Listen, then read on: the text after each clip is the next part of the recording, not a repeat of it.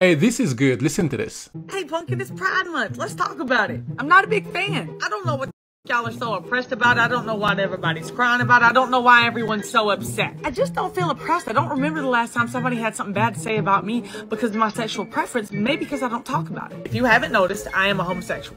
I don't feel like I need any rainbow flag signs or signals to alert those around me that I am a homosexual. See, I don't make my sexuality part of my personality. As a matter of fact, I like to keep the two completely separate. There's a difference. I depend on my personality to get me places in life, and I don't need anybody to feel bad for me because I eat.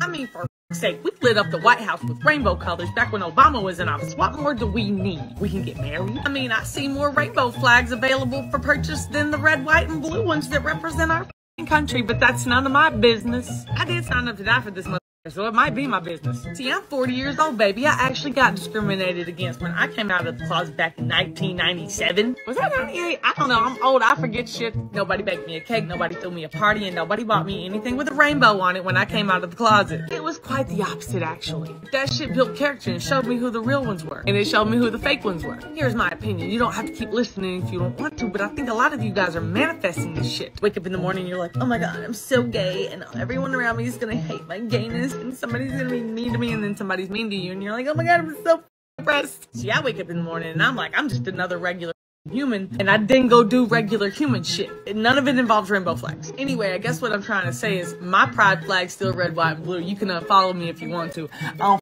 care. Mama didn't raise no. What do you think about it?